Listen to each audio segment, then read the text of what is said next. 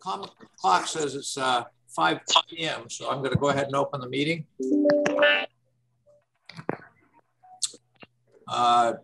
Judy's not here yet, but she's in on this. So she is. Sorry. Hayden? There she is.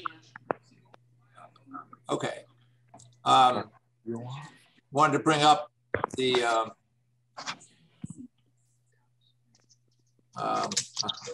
what were we supposed to talk about, Judy? The odor monitoring.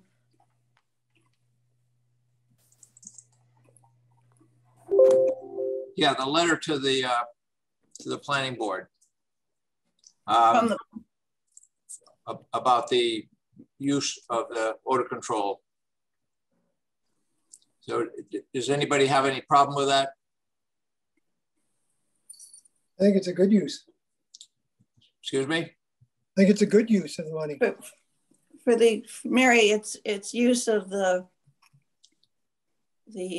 community impact fee proposed to help hire a consultant for monitoring odor control. And I placed this letter in the OneDrive folder for tonight's meeting. So you'd find it there, Mary, if you're looking for it. Okay, I haven't been back up. I haven't seen it yet. Okay, in OneDrive. Okay, so I'll make a motion that we go ahead and send that to the select board. Seconded. Okay, any further discussion? Roll call vote, Sarah? Yes. Don, yes. Tom? Yes. Brant? Yes. Judy? Yes. Motion passes unanimously. Judy, you want to just go ahead and send that, or do you want me to sign it and send it? Well, I'll send you a complete version without the draft on it, or okay. Unless you can sign it and send it. All right. Oh, we should talk about, should we CC the select board? Wouldn't hurt, I don't think. I thought we were sending the select board. No, I was sending it to Brian. Oh, right. Yeah, you're right. Yeah. He's a liaison to the committee. Yeah, I'll CC them. Okay. Oh, Brian and the select board.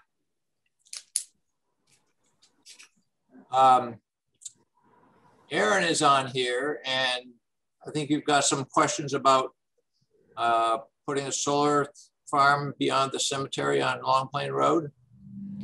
Yes, sir. I'm on with a colleague of mine, Eric. Howdy. Could I have your last name, Aaron? Yes, sorry. My last name is Sims, S-I-M-M-S. Thank you. So what questions should you have for us? So Don you have talked to me several times. I wanted Eric to join so that you could hear a view from a different perspective. And Eric has been working with me a lot on this project. Yeah, you want me to just step in, Aaron? Yeah, please. Yeah, so I want to give you guys just a sort of quick overview and tell you sort of the advice we've gotten, and then sort of hear what you guys have to say, or maybe how you could help us pick a direction moving forward. Can you explain where the plot is? Yep. Whose plot it is? John Simorowski's property. Across from the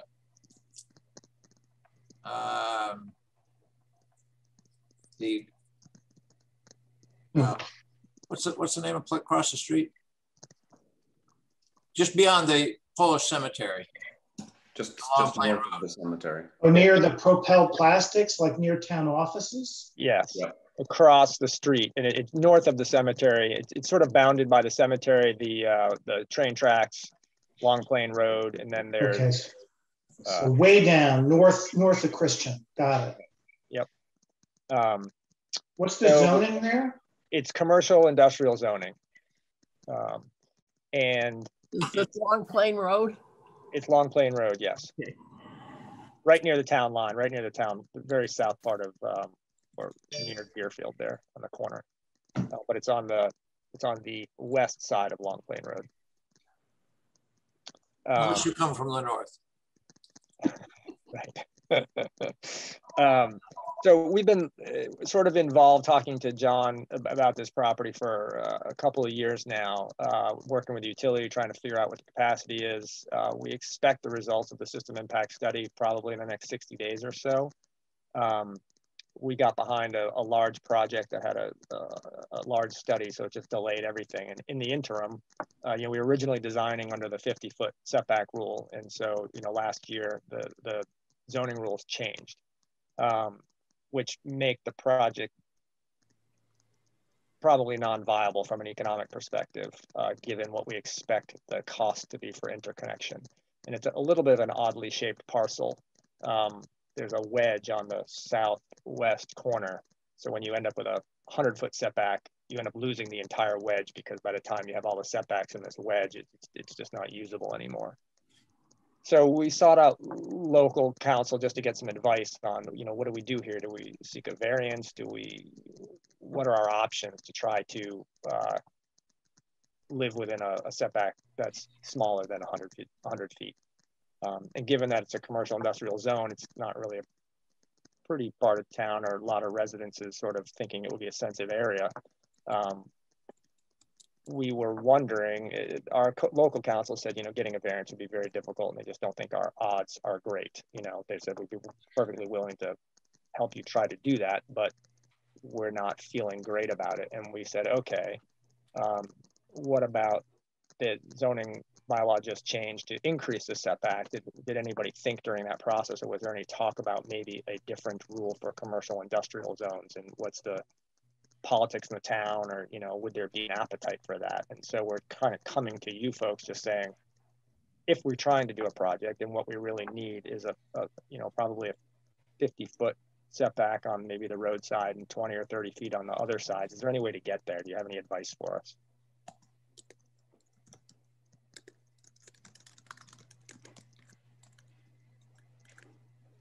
Well, I can make a couple of comments. One is that we reduced the rear setback for commercial properties in the original bylaw. The other is that our select board does not like us to do major zoning revisions except at annual town meeting. And that wouldn't be until spring at the best. Yeah.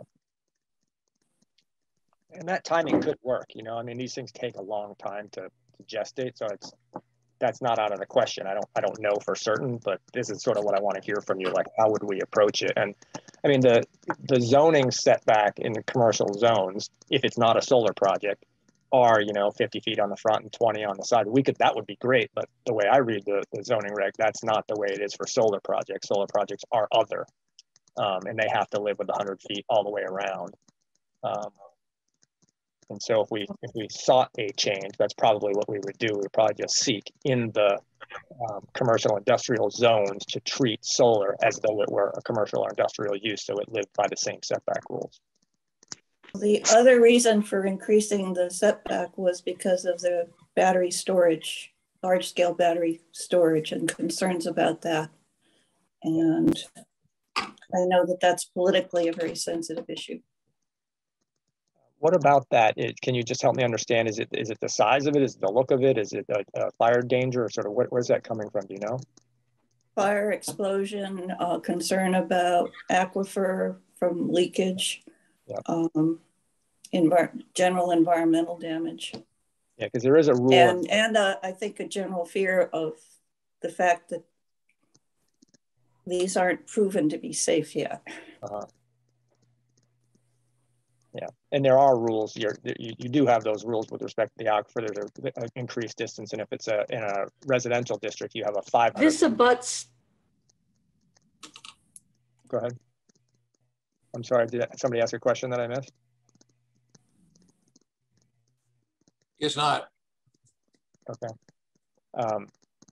In this project, I believe there would be battery storage, and it would be on the south end of the project, which is. Does this property abuts the gas?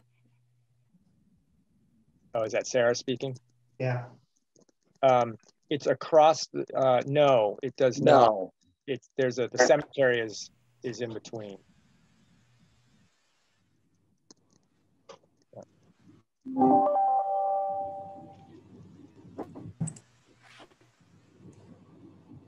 So one of the things that Aaron asked a couple times is that could he get a variance? And I explained that the Zoning Board of Appeals very, very rarely gives variances, but that they do waive certain requirements. And I would think that where that is, that going to 50 feet setback and having a requirement that the if there was battery storage, that it have a 100-foot setback, that possibly could be waived, but we don't know, and we can't.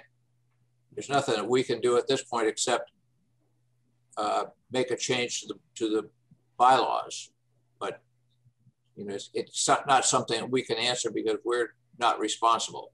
But we do have cases where, in a reasonable situation, the Zoning Board of Appeals has waived any number of requirements because they fit in the particular situation. So how does that work? Town meeting votes very seriously, though. So how would that work? Would we, so the way I understand it, and I'm sure I don't understand it as well as you do, when we apply for the special permit, then the site plan review goes to you folks. And are you saying that in the site plan review, if we ask for something that was a smaller setback, or you call it kind of a waiver, that's something that you would approve, and then it would just go to the zoning board and they would either say yay or nay, and it's just sort of up to them to. No, we may or may not approve it depending upon what we find, what we hear in the public hearing. And then the Zoning Board of Appeals may or may not for the same reason. Mm-hmm. We have no jurisdiction over enforcing the bylaws themselves. Right, I think we can waive certain ones where it's for the public good, but not ones that affect the special permit, I don't think. Right. The ZBA trumps us. Right. That I understand, but you are you able to sort of approve it on your end for them to decide whether they like it or not, even if it doesn't meet the black and white zoning setbacks? You see what I'm saying? Or you just not even have that ability to recommend to the zoning board that they at least take a look at it? I can't remember any circumstance in the 12 years I've been on the planning board that we have ever done that. Yeah. Okay. So, I mean, it sounds like, unless our council changes their mind and says, oh yeah, there's something unique about this where you're going to get a variance. It sounds like trying through the town meeting to warn and seek a change in the bylaws probably that our best shot of doing it, and doing it as narrowly as possible in the commercial industrial zone. Does that seems like probably the best path? I mean, do you guys have a sense of, I don't know who was involved in changing it last time. Do you have a sense at all of the town and whether that's, anywhere near a likely scenario or worth the effort? Or I can't answer that. I know the town is primarily concerned about preserving agricultural and forest land. Yeah. Okay. But they also have issues with other things. So you never know. Well, we only have 2 commercial industrial areas in the town, and both of them are fairly close together. And I think I would be amenable to considering it. Judy? You can always consider it. I just have no feel for the politics, which is his question. Well, this is John Baronis, the landowner. Is it something that the planning board would consider putting on a warrant for your next special town meeting? No, we would have to hold a public hearing before we could do something like that. Right, a public hearing, and then, most towns have several special town meetings over the course of time. No, we would not do it at a special town meeting because we're under fairly strict instructions to take anything other than a trivial zoning change or one that's required for some particular time urgency to wait until annual town meeting, because Whately doesn't have a quorum requirement for town meetings, and they worry about a small attendance. And there have been people that felt that things have gotten sneaked through on the special town meetings, even though that never has been the intent, but people think what they want. And okay, well, it's now 5:16, so we're going to have to cut this discussion short. If you want to hang around till the end of the meeting, we could reconvene it because you're not on the agenda. I really appreciate your time. That was super helpful. One quick thing, when is the next town meeting? I don't know that fact. Next spring? The annual town meeting is normally in April, but they've been in June in times of COVID. Okay, got it. Okay. All right, well, thank you very much. Get to your regular agenda. We really appreciate your time. Okay, I'm now showing as 5:16. So we're going to open the public hearing on, what do we call it, DMCA? DMCTC. So you're supposed to ask if they've paid their bills before you can undertake to discuss anything. I believe we have. I know I paid a bill that came through last week, I think. I didn't have any notification from Lynn about this when I looked earlier today. I don't know what the schedule is. Well, Lynn is now Amy, and Amy is new, so. I know I had corresponded with Chris, and he responded to me that he paid it the same day I sent him my email. So I think we can take Chris at his word. Appreciate that. Well, we will be double checking on you. Very good. All right, we're going to give you the floor. Okay. So I'm Chris Chamberlain. I'm a civil engineer with Berkshire Design Group here representing Debilitating Medical Condition Treatment Centers, Inc., which for the rest of the meeting we'll refer to as DMCTC. I'm joined by Jared Glansberger with DMCTC, as well as the company's attorney, Isaac Fleischer from Bacon Wilson.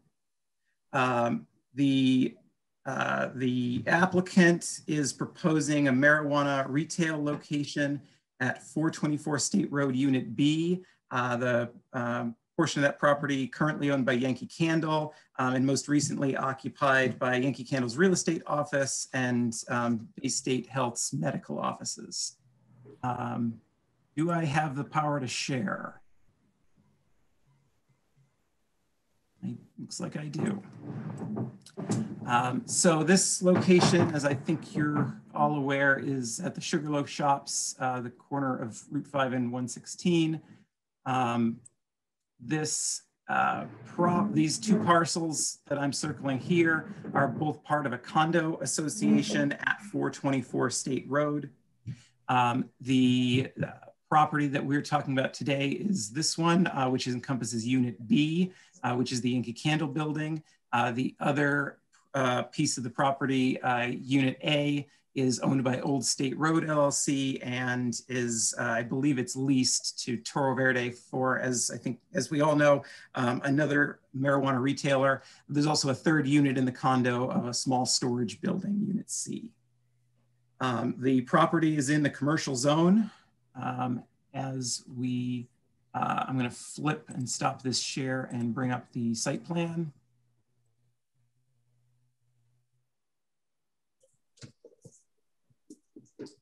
here.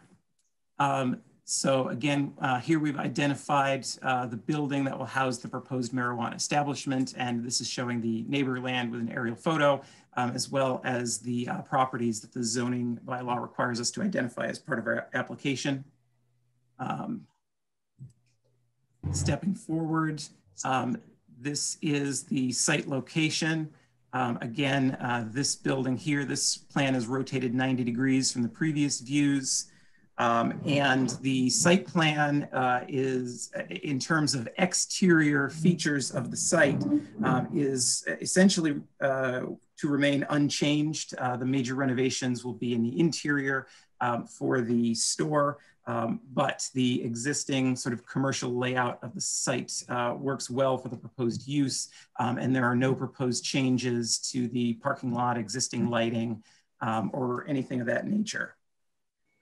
The total size, square footage of Unit B is about 8,000 square feet.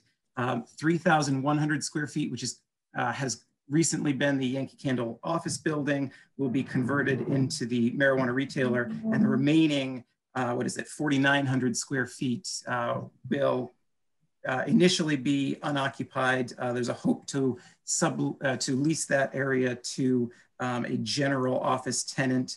The property is being purchased by DMCTC for the purposes of constructing this project, and they're currently under an agreement to do that with Yankee Candle, the current landowner. Chris, which part of the building would be the retail facility? Oddly enough, that's a question that I didn't ask my client. So Jared, if you could chime in and just point to the portion of the building that we're talking about. I don't think they can see my mouse, but it's the one on the southern side where you have your mouse right now. Yep, there you go. Thank you. So flipping back to the location plan, we note that there are, where do we go? Oh, sorry. Flipped my wheel there. We note that there are none of the listed prohibited uses within the 500-foot radius of the marijuana establishment. And as per the bylaw, that's measured from the building to the property line of the other use. The closest property that may be conflicting under the bylaw would be this one right here, which at least in recent years was a daycare. But as we can see, it is beyond that 500-foot radius. And even if it were within that radius, there would be the ability to waive that down. So overall, we don't see any issue with any of those conflicting uses. I'm going to highlight just a few pieces of the site plan that are critical. And we're going to start with, as I mentioned, lighting is not proposed to change. Certainly, security is an important feature of any marijuana establishment and retail. Perhaps most of all, the DMCTC is developing a multifaceted security plan. As you've heard many times before with these sorts of projects, there'll be infrared cameras, remote monitoring. There will be staff on site when the facility is open and available to report to the site if there's any incident. DMCTC has met with the police chief to review the details of the security plan. Of course, in these public forums, we try to keep the details limited for confidentiality, for security reasons. But the initial plan has been reviewed with the chief. At that time, there were no comments on it. But certainly the intention is to continue working with the local police department to ensure that the final plan meets their satisfaction. I'll also note that there was a meeting with the fire chief about this site at the same time as the last time I was here mentioning about Three River Road. And again, the chief didn't have any specific comments, did want to ensure that there's a Knox box for fire access, but overall did not at that time express any concerns with the site. No, that when you just mentioned Three River Road, you were saying the meeting with the fire chief was to cover both of those. Covered both, okay. Which is probably not an important detail here at this presentation, but it's how it's organized in my head. Some other key considerations, in terms of noise, we see this use similar to other retail and commercial uses that might be expected in this district. The comings and goings of customers, but as I think we become more familiar with these locations as they've opened up, the security measures ensure that that what's going on inside stays inside, and that people are really arriving and leaving. And so in terms of some of the other uses nearby, I think we would expect this to be less noisy than the typical use in this part of town. Odor control with all these projects is obviously very important. The mechanical system renovations will incorporate odor control, while significantly less than cultivation or even manufacturing. There still is the potential for odor issues, and so it's important that those get built up ahead of time. What's important to remember in terms of retail is that a portion of the products come in made from the cannabis oils, which generally don't have a significant amount of odor with them. And then in addition to that, both those products and the flower products are typically sealed in airtight containers from the time they arrive airtight packaging and containers from the time they arrive until they're sold and leave. There is a proposal to use an ionizing air purification system, both for the comfort of employees and customers, and also to ensure that that air is scrubbed before it exits the building. DMCTC has operated marijuana establishments before and is familiar with the odor control mechanisms and intends to have those as integral parts of the mechanical system as those systems are engineered. Signage on the site, as per the bylaw, would include the allowed one wall sign and one freestanding sign. There's an existing freestanding sign that's been associated with this building that is located roughly here. Excuse me, Chris. Yes. Don, my lights are blinking and I wondered if you wanted to set a continuation time in case we lose power. Yeah. Which happened once. Yeah. Okay. Not fun. Does anybody on the board have any problem with doing this in a couple of days on Thursday or something to continue this, or do we want to do it for a week? I'm just looking for a straw poll at this point. I'm out of town from Thursday till the following Thursday. I could do this tomorrow night. I can do it tomorrow. I could do it tomorrow. Okay, well, I can do it. Okay. We've got a quorum, so we'll continue it if we need to. No, we can't. It's not time to post. All right. Thursday wouldn't be either. So a week from Friday, Judy? Yeah. You'll be back? Yep. Okay. So that would be the 6th. Friday the 6th at 5. I don't have my calendar up. August, week from, just make sure I'm doing this right. So this Friday is the 30th of July, and a week from Friday is the 6th of August. Okay. I can't do it on Friday. I could do it on Friday the 6th, I believe. Okay, well, we will have a quorum then. Yeah. Okay, so if we get cut off, it will be continued to the 6th at 5 p.m. Okay, Chris, you're back on. I have one question though before you do that. Please. I'm not seeing any handicap parking on the site plan. So I believe that tricky to see, I can't. But there are two spaces. I think on the aerial photo, I've seen that they're not currently marked on the pavement. But these two spaces are at the main entrance to the building with striping between them. Yes. I think that there is handicapped access right where Unit C is. There's like a ramp that goes down from both sides, from the red building and the gray building. And so there's an entrance there with those handicapped spaces. Okay. So that hallway, the connecting, is a way to get into both condominiums?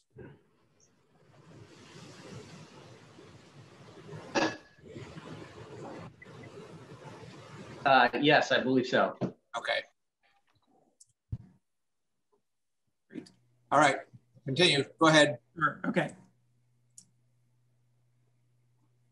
Again, I think I left off on signage.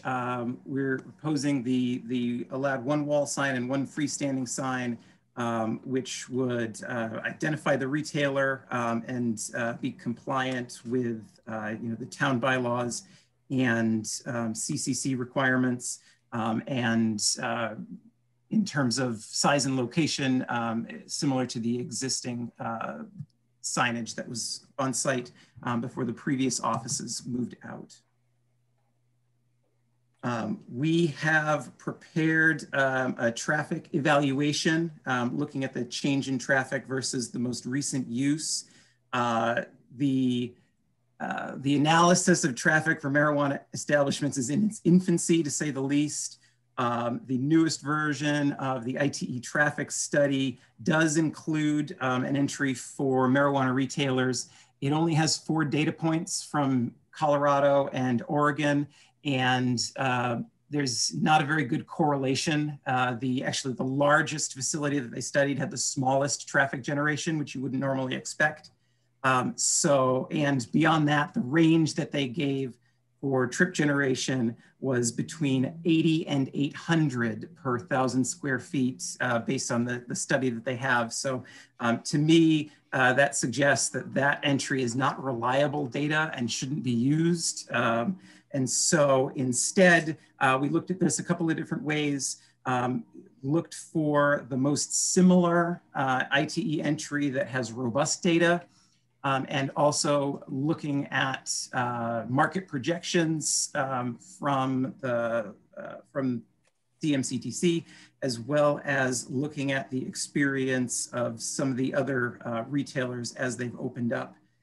And so the traffic analysis is documented in the application. We are projecting an increase compared to the existing use, and looking at the peak hour trips, which is really the critical period that we look at for traffic, is we're projecting something on the order of 20 additional trips per hour compared to the previous use, or if to contextualize that, about 1 additional trip every 3 minutes. And so that essentially an average of a 3-minute gap between those new trips. And so what that works out to on a daily basis is for both the office building and the marijuana facility put together is a total of about 360 trips per day. And I want to point out that when we talk about trips in traffic, that's one arrival or 1 departure. So if you think about it in terms of number of people, it's about half of that number. And particular to this site, certainly aware that this is a busy area. The circulation for this site has 2 entrances in this location and over here. The property is split into 2 parcels, 1 and 2 on the tax maps, but it's all a single condo association. And these parking lots are connected. The parking spaces, of which there are about 87, a majority of them are on the Unit B parcel, but our understanding is that those are all shared under the condo association among everyone that's there.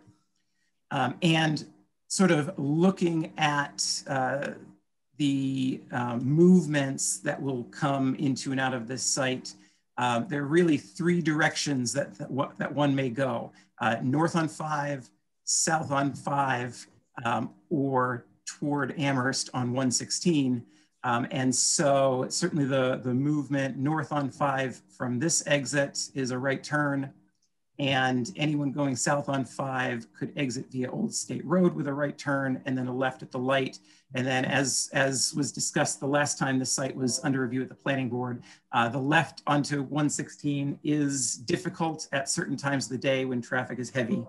And so it's easy to say all of that qualitatively, but also in the traffic analysis, we did try to look at the site as a whole under the future condition where there are 2 marijuana retailers and potentially other general tenants at the site.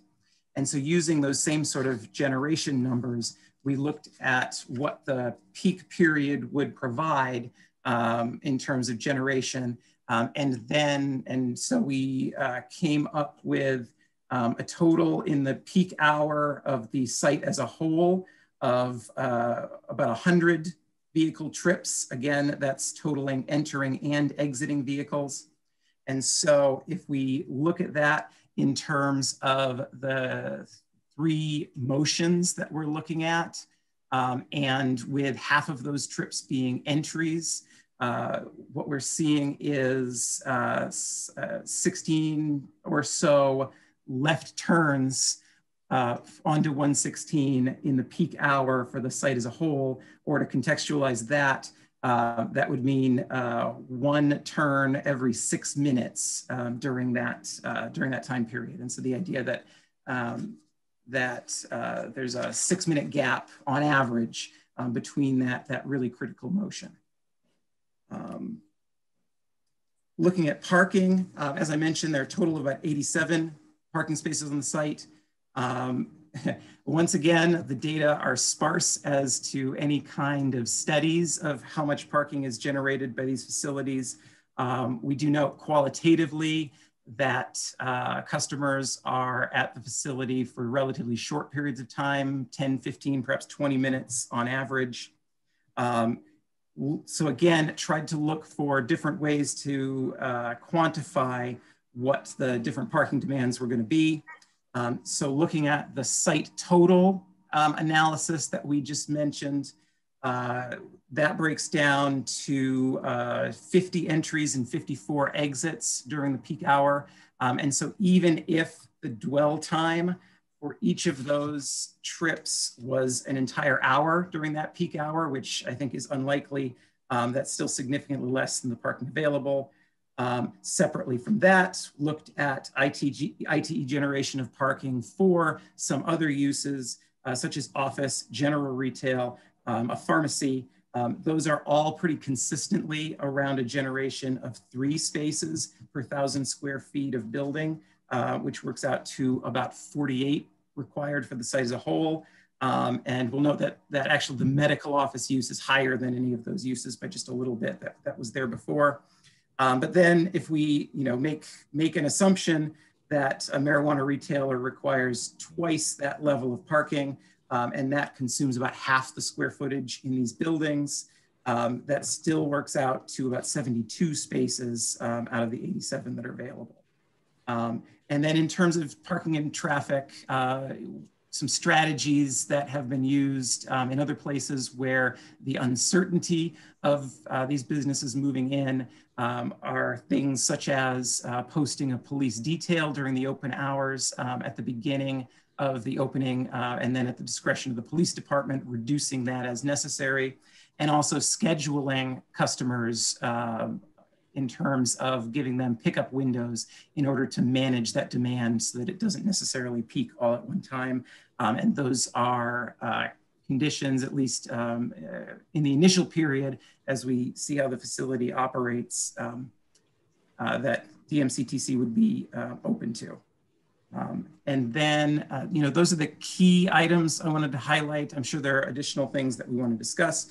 But the other thing that I did want to highlight is that just recently the town of Whately has put in a grant application seeking planning and economic development grant so that they can look at changes, trying to drive more businesses to move in to this commercial district. And so we just wanted to highlight that, that this is a part of town that I think the town is seeking to bring more businesses into, and DMCTC I know is hoping to be a part of that. So with that, I think Jared and Isaac and I are happy to take additional questions. Excuse me, board, I just got back. Is there anything in particular? I know Chris apparently just finished a list of things. Should I just note that, or things? He did an extensive review of traffic and parking. Yes. And much of that is in the site plan, right? Is it all there, Chris? I would say that all the facts and figures that I mentioned are definitely in the application. So you could just refer to the application. One thing to consider, Chris, is that you've got a parking area across the street too.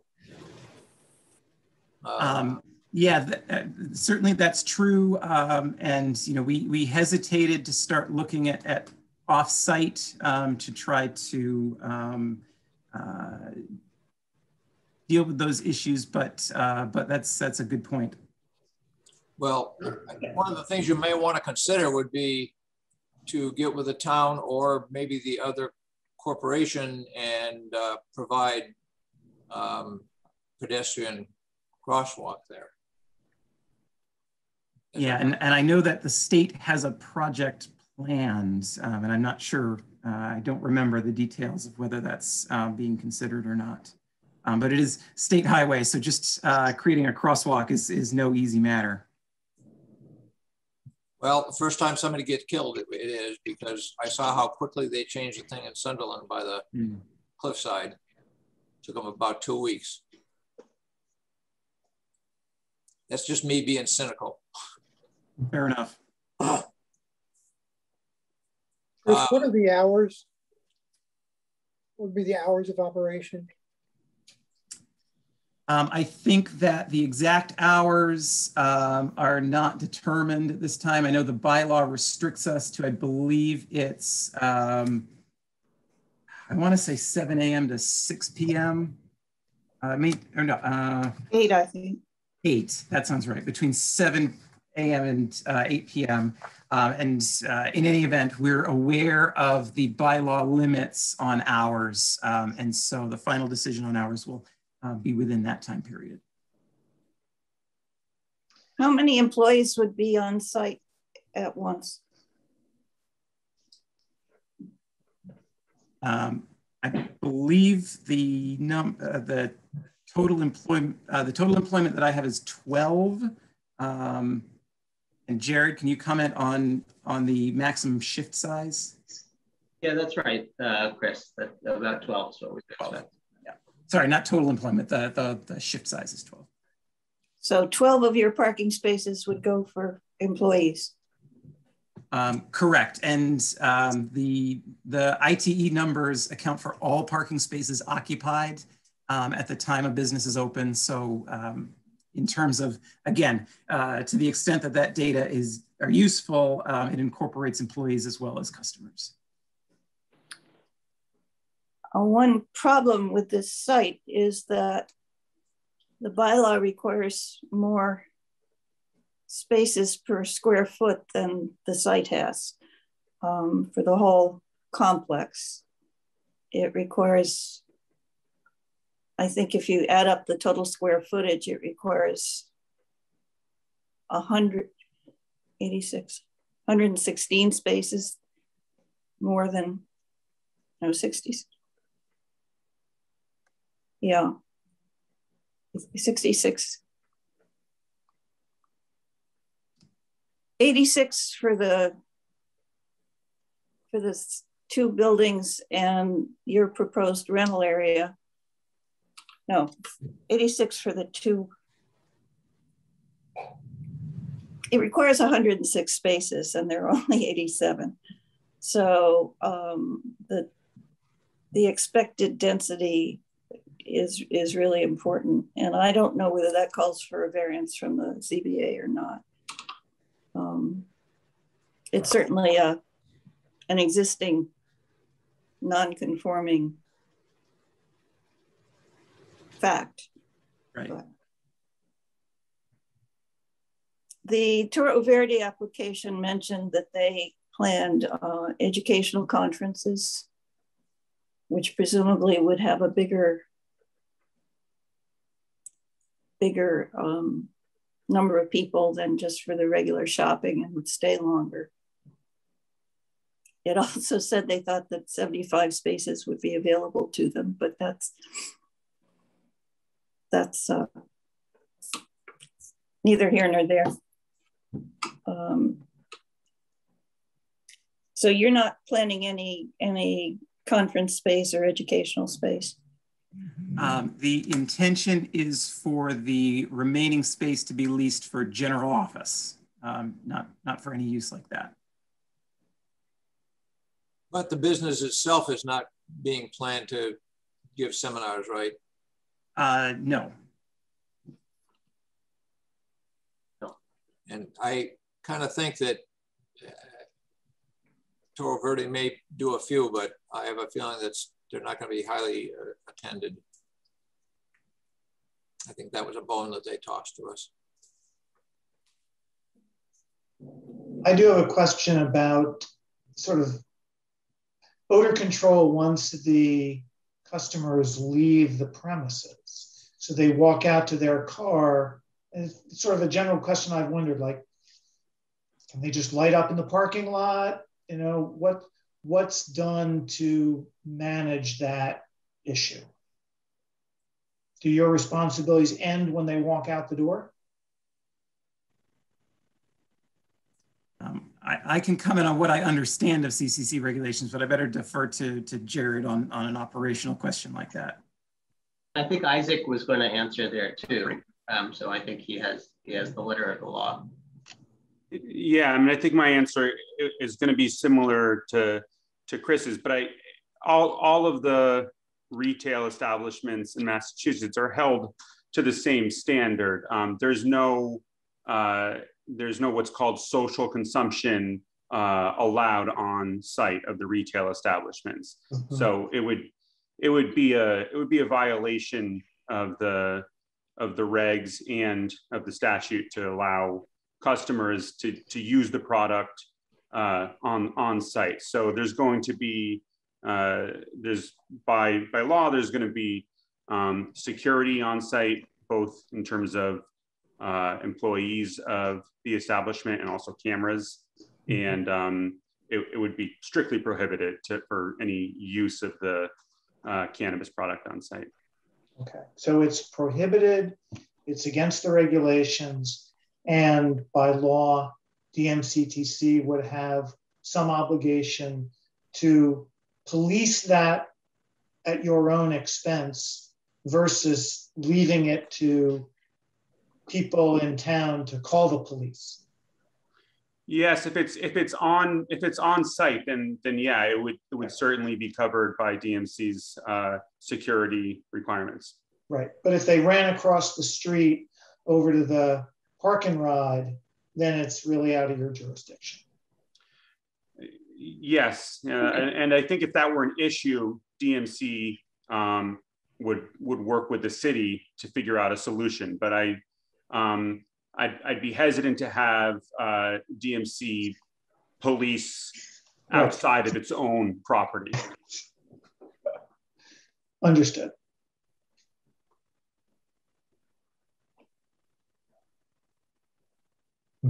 Any other questions by the board? So I think the Toro Verde traffic control will probably use the same wording as for the condition as we did then.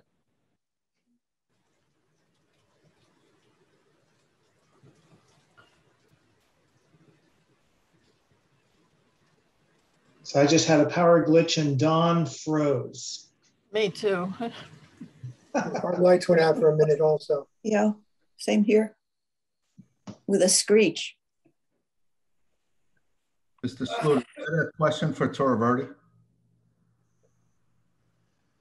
Oh, I don't know where Don was going with that. Don had a question for the board about what a condition could be to address the traffic. He referenced the one that we put in the Toro Verde site plan acceptance, which was that, I have it in front of me, a requirement that every effort be made by Toro Verde to facilitate traffic flow in and out of the facility, with detail officers to be assigned to the site as deemed necessary by the Whately Police Department. I believe at the time the Whately Police Department agreed with that. Yes, and I wanted to, am I okay to bring up a topic on the parking and traffic with the chief of police? Sure. Could I please have your name? William Beats, I'm the CEO of Toro Verde. Thank you. I had met with the chief of police last week, and as of last week, because I had some concerns over traffic and parking, as the board does, and he had said at that time that he hadn't heard from anyone from DMC as of yet from their security plan or their traffic concerns. He hasn't received anything yet. Chris, you had mentioned earlier that you had met with the chief of police, and I'm just confused on that. Sure. I think Jared's back on. That's one for you. The question was the chief of police? Yeah, I had met with the chief of police last week, or maybe about 10 days ago. Yeah. I had some concerns over traffic and parking, and to see, if he had the same concerns I did. And he said he hadn't received anything from DMC at that time. So and Chris had mentioned that you had mentioned, or someone had met with the chief of police, and he said he didn't. So I don't know where we're at with that. I'm just confused. So we met with Chief Savini on our cultivation property here and discussed the cultivation property, the 3 River Road project that's coming up next, and this 424 State Road. So that was all done at the same time. And I can provide the date of that and talk to Chief Savini as well. So then would the clarification be that there was a conversation with the chief, but that nothing at this point has been submitted to him on paper? Correct. So there's been no security plan given for the parking or for traffic for this location? We switched to digital submissions to the various boards, if that has any impact. So the word paper may not be relevant. Or digital. I think what Chris has said, there may have been kind of off-record conversation, but no clear conversation with the chief about this location as far as traffic and parking goes, as far as a written plan in place. Sure. And so what I would say in terms of what's been submitted to the board, I believe that gets circulated to town departments. But I think in terms of a written statement of involving the police department in that traffic detail, I believe that has not happened. Okay. If that answers the question. It does. That's why I was just confused, because the chief and I were trying to, figure out how this was going to work out, and he couldn't really give his opinion until he received something from DMC. Is Don back with us, or? It looks like he's not. And there is no one in the waiting room. I think it wasn't, one reason it hadn't been mentioned is because this was a condition that the board applied to you folks, Toro Verde, in the course of our discussions, not one that you brought to us. So I would assume that. Yeah, I believe there were 2 conditions on that approval. One, that the police department be satisfied with the security plan, and then a separate one a detail be provided at opening to be. Yeah. And then I think typically, I mean, most of the boards have required a written confirmation from the police department that they're satisfied with the security plan before construction can proceed. We've seen that in a number of towns. Yeah, well, we definitely always require a written or a formal affirmation of approval from both the fire chief and the police chief, and would in this case. Yeah, I believe we Toro Verde didn't receive an approval until we had those things in place. Correct. So Judy, just to clarify for my benefit, looking at the January 2019 approval letter for Toro Verde from the planning board, there is language of receipt by the planning board of letters of approval of the site plan from Whately safety officials. Are you proposing, Judy, that we reuse that exact language in the conditions of approval for DMCTC at 424 State Road? I would certainly submit that, but or something similar. That's certainly the gist of what we would expect. Okay. And then in a similar vein, on the traffic, there was a as you laid out, this requirement about facilitating traffic flow in and out of the facility. This was specified for Toro Verde. Are you recommending that as we start drafting up conditions for DMCTC, that we use that same language? I started to think that, and then I thought that there probably, in this case, would have to be some requirement to coordinate with Toro Verde in developing this. I mean, or can we just assume that that would happen? I mean, I'm trying to figure out the practicality of this. You have two sites with the same condition, and should there be a need, I suspect it would be shared equally, and I'm not quite sure how this is implemented. So any thoughts anybody has would be helpful. I would speak up for Toro Verde that our expectations was not to have another dispensary next door to us.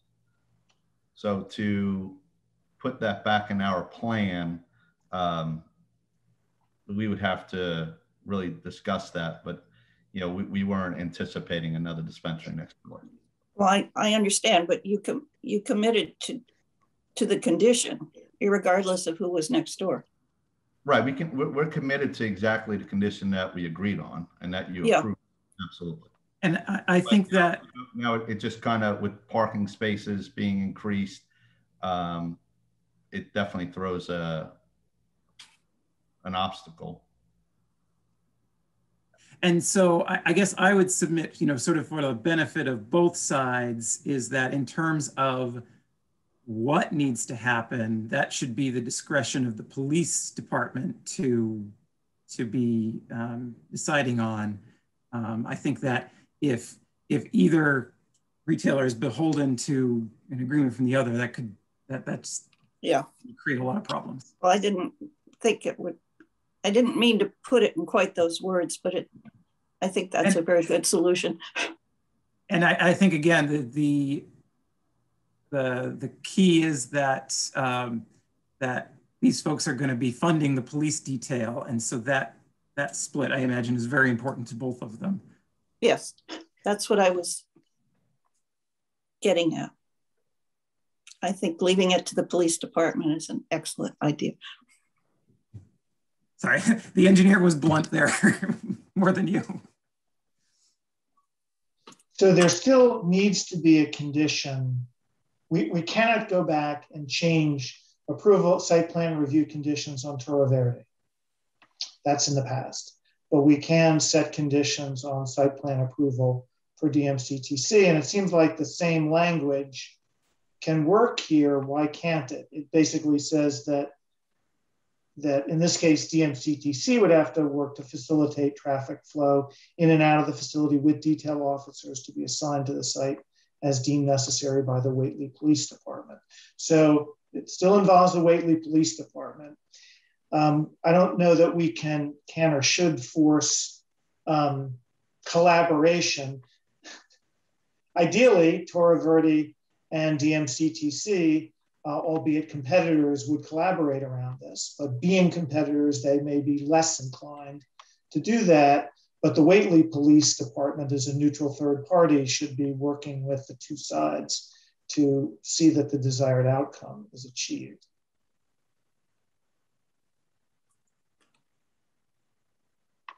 Yep. All right. So what I think I'm hearing is that we have, of course, if we are sort of moving towards, in the ongoing absence of our chairperson, like the queen of the anthill or queen of the beehive, we're moving towards. Are we prepared to make a motion relative to approving this or continuing this hearing? What's the sense of the planning board at this point? First we ask if there are any more questions from either the board or the public.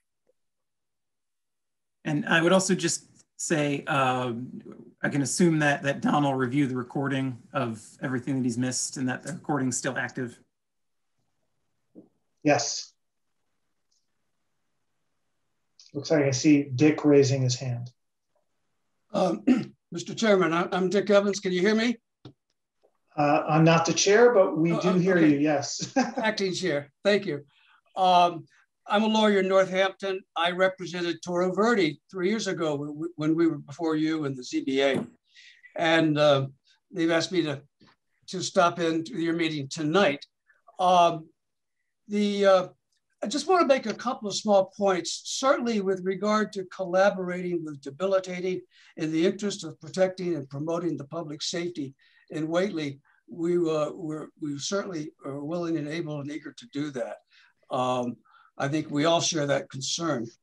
And with regard to that concern for traffic and public safety, I simply want to ask the board to take a look at that intersection across from the gas station on 116, where Old State Road intersects with 116, which Chris in his evaluation described as a challenging intersection, I think, and commented on shortly.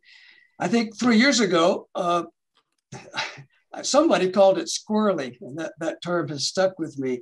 And it is a squirrely intersection. And so I'm simply asking that the board take that squirrely intersection into close consideration and consider any measures that may be available to you, certainly involving a consultation with the police chief about what can be done to keep that as safe an intersection as possible. Let me mention one other thing, and that is something that's kind of new to marijuana retail, and that's the question of delivery. I don't think there was anything in the application about whether there will be deliveries made from this site. So I'm suggesting that's something the board may want to take into consideration in your deliberations. Thank you very much. I think the board can ask follow-up questions of speakers at the public hearing. Is that correct? Can I just quickly respond to one of those issues? As to delivery, I would ask that the board does not take into account delivery because it's not part of the application. I mean, I'm assuming Dick is talking about a home delivery operation, which would be a separate license and a separate special permit, presumably, when and if Whately passes ordinances to allow for home delivery. So since that's not a part of the application, I would ask that that's not actually accounted for until such time that it is applied for. That was going to be my comment. It would require an additional revision to the special permit. In regard to the traffic, I think it's also important to realize these are both state highways and the town has very limited ability to do anything with them. I remember being out there talking about just this very question, and the highway super said they can't so much as put a stop sign there if they want to because of the state right of way.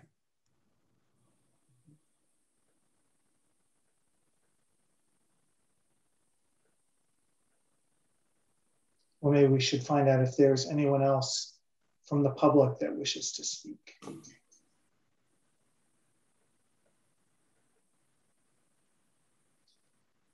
Does the board have any more questions? It looks like John Bonavita would like to speak, but you're on mute. There we go. Thank you. My name is John Bonavita, and I own the property on the north side that is under lease to Toro Verde. I hear a lot of comments tonight about their parking, our parking. This is a condominium association. The only thing owned here are the buildings and the square footage inside the buildings. The rest of the area, the greenery, the parking, the turnaround behind the buildings is owned in common between Yankee Candle and my group, who's owned the property about 5 more years than Yankee Candle has. We both bought it from the original developer. I heard talk this evening about we have 87 total spaces, and Chris mentioned that in a peak time, his store may need 72 spaces. That's pretty incredible when you think that we probably need 72 spaces also. We've heard talk this evening about 12 employees for their store, and that means we'll have 12 employees at our store. And I think that this is all 424 State Road. It's not 2 separate pieces of property. And I think if we don't address that, as Bill mentioned earlier, I'm not so sure that Toro Verde or we would have been interested if there was a pot store, cannabis store next door to ours. And to have Toro Verde come down the road in the, I realize that the monetary concerns aren't really addressed by this board, but in reality, we have Toro Verde here to a point of almost $2 million investment, getting ready to open in the fall, and here we are. And I think the parking has got to be addressed at some point. And so, can I just clarify something that's very important, based on what John just said? That number 72 is for both buildings being occupied by separate marijuana retailers, and with a projection of double the parking demand than what data was available to try to make that analysis. So that 72 is meant to represent my estimate of a sort of worst case accounting for occupancy by the marijuana retailers and additional office space. And again, it's entirely fair to quibble with whether those data are correct, because there isn't a lot to go on, but I just do want to clarify exactly what I was representing there. If I may, I'm really not here to debate the information, but I've heard from 80 to 800 trips, and Chris say that the data is all over the lot, and I certainly understand that. But one thing I do realize for sure is that this is not going to be a neighborhood cannabis store. If you're going to come to this cannabis store, you're going to drive to it. And so I'm sure that the data that's been achieved is on the lower end of it, the 80 certainly. No one less than 1% of the customers coming into this plaza are going to walk there. So I think we have to deal with the higher traffic count. We have to deal with the higher parking requirements. Could just somebody please remind me the total number of parking spaces on this site? 87. 87 is total. And John, Mr. Bonavita, you were saying that neither Unit A nor Unit B has some exclusive claim to a subset of those parking. They're just basically held in common, and people can park in any space and go to either unit. Is that correct? That's exactly correct, as is the handicap parking and the handicap ramp that you'll see undercover under the shakes that connect the two buildings together. So the handicap access for both buildings is in the same location. One thing that I think might have bearing here is that if the remaining space in Unit B is rented to a office use, peak hours would not coincide necessarily with the peak retail hours, especially on weekends and likely during the week. And one thing we could do is condition the site plan approval that the rental not be to another retail client. Mm-hmm. One thing I'd like to mention also, if I may, I forget who it was. One of the board members had mentioned earlier that if we were going to be holding seminars, we wouldn't anticipate there'd be a high volume. They're going to call you back. I would go against that. That we're part of our positive impact plan is holding seminars and educational programs to have a high volume of people that come through our store. So I just wanted to kind of revisit that from earlier. If I remember your site plan application correctly, you had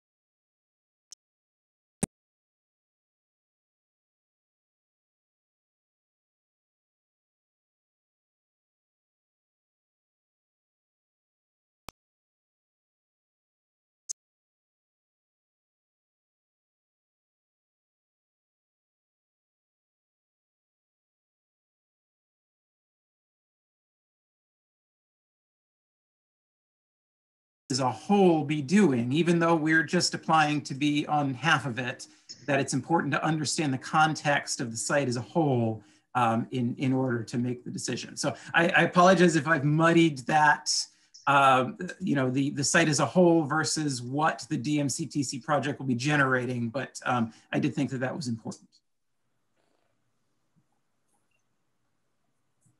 Well, I would like to propose that we discuss a condition that the MCTC not rent the remaining space to another retailer, because I think that exacerbates the peak period problem. And I don't think it conflicts with their proposal.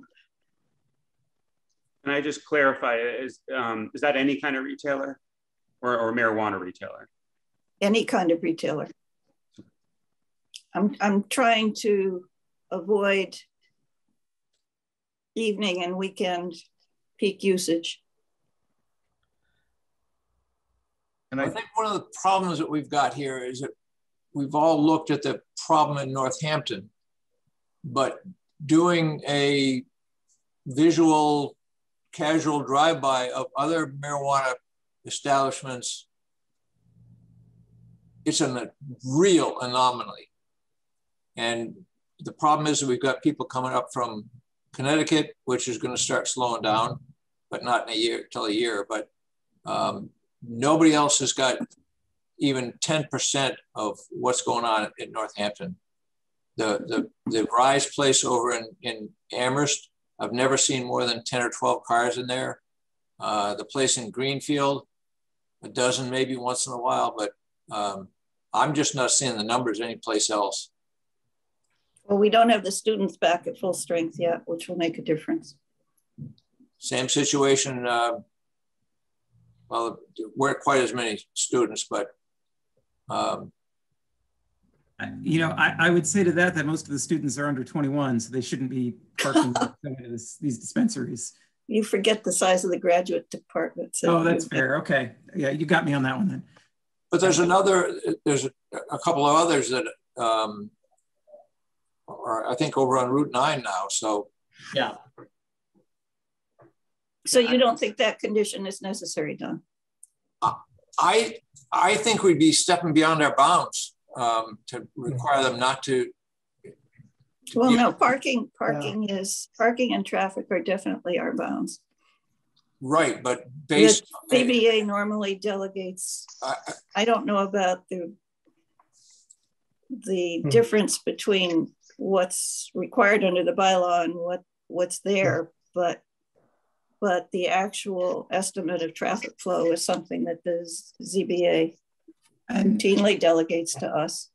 I guess I would also add that those uses you're talking about, retail in particular, is already a special permit required, even in the commercial zone.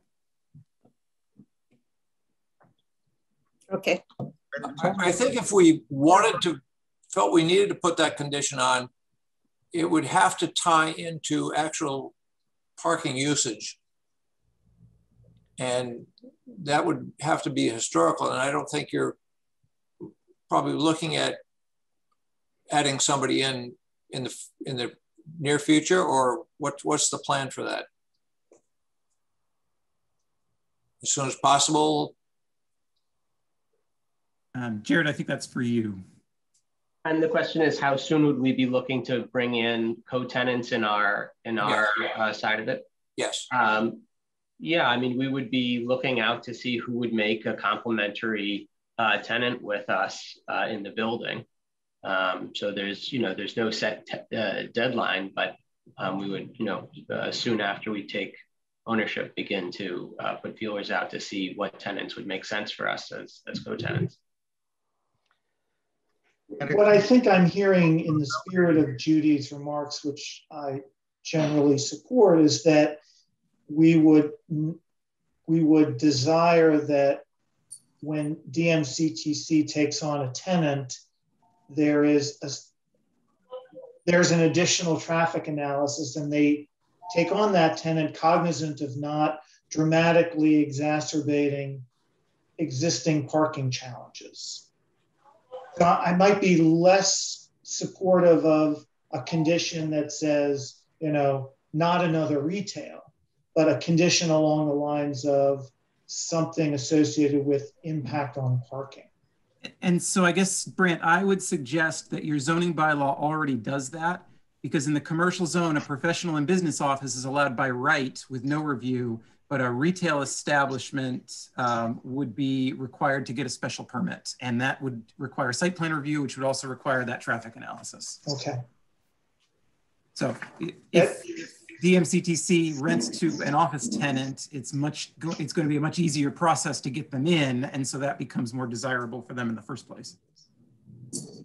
That works for me. One thing I'd like to add is that Torre Verde also has 4,000 additional square feet that is not part of the dispensary, that we are talking to a couple of other renters to come in there, which will create more traffic. One is a restaurant, and one is actually the Chamber of Commerce, which will have in and out traffic, you know, throughout the day. So I just want to make sure that's in, you know, in your decision as well, as more, you know, spaces are needed.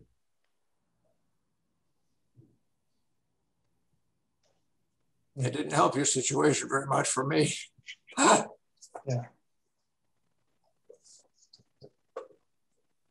Excuse me, I didn't get that. Is that for me? I would just like to, I don't know if we're still discussing a condition on what kind of use that the remaining space is allowable.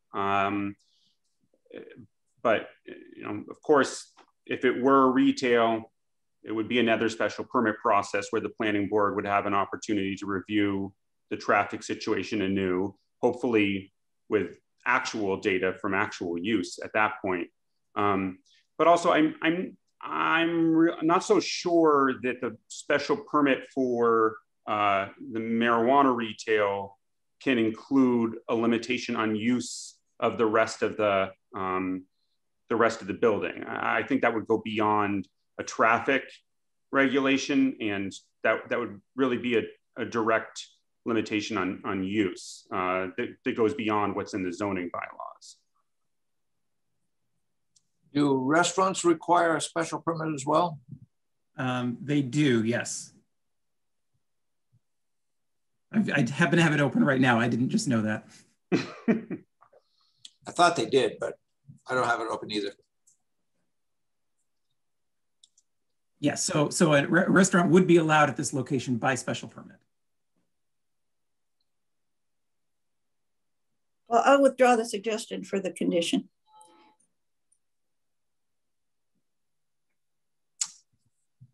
Okay. Anything else from the board? Okay. Maybe I'm going to ask this question. This is not a question to the applicant. I'm hearing that in some sense, and maybe I'm listening between the lines here, that Torre Verde would encourage the planning board to deny this site plan on the basis of concerns about parking, because there's something about this particular use that would create unusual parking challenges compared to others.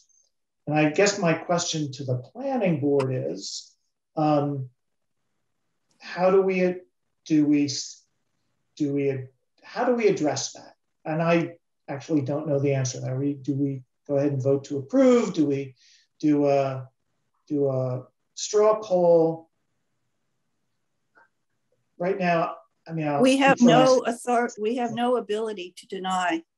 Mm-hmm. We can condition, but we can't deny. So even if we did say that there was the parking, we could not approve because of concerns about parking.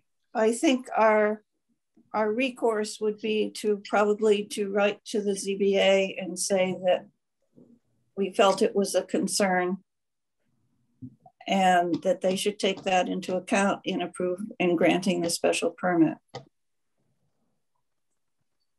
If we felt strongly enough that that was an issue.